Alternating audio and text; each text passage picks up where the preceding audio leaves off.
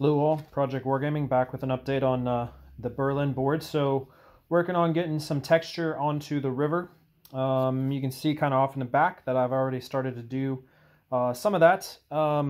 This is kind of what it'll end up be. You can see that it's still got a shimmery tone to it, but it's got a little bit more wave and texture to it. So that's what I'm applying. So I'm just going to let the camera roll here, and I'm going to do just a small little section just so you can see kind of the technique I use, but it's similar to what I did on the D-Day board with the waves. So first thing I do is just take paint, well, not really paint, it's actually glue, Podge glue, at least that's what we got over here in America, and apply that pretty liberally to the surface.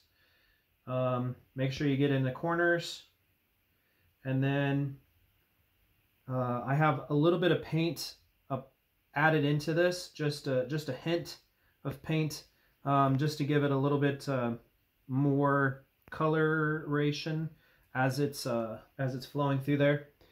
So apply, make sure you get all the way to the edge, and like I said, pretty generous in its application, so it'll dry up and leave a decent little layer there. So just kind of go through, and since this is the river section, first thing I do is I come in and I hit the sides with the airbrush just to kind of push some of that paint down in there and into the corners. And then I come in and I make it have some lines kind of flowing through the river,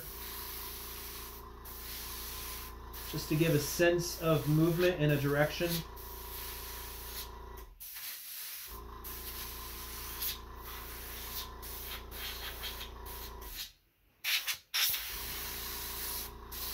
Hit that a couple times, and then the next thing I do is I kind of come in a little farther away, and I just go the opposite way.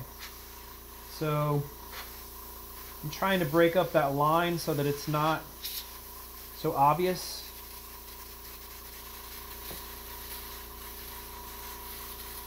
And of course I'm still pushing it the same way that I want the river to look like it's flowing.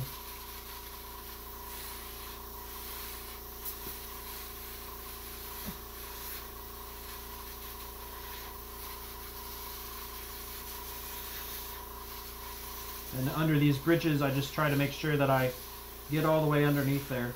So that's really it as far as how you do it. Not much more to it. You can see that there's a couple spots that might have just a little bit too much of a line. And all you have to do is come in with just a little bit more glue and just kind of daub over that spot, and then hit it again. As long as it's still wet, you should be fine.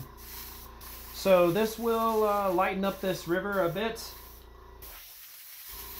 You could always go in and add another layer, I guess, if you wanted, but I've never really done that. So but that's all I do. So you can see that I have done a similar thing to the rest of the board.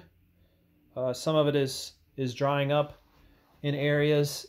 These areas here, I just wanted to get some texture on there so that they weren't quite as shiny, and that'll do. So that's it. We'll talk to you later.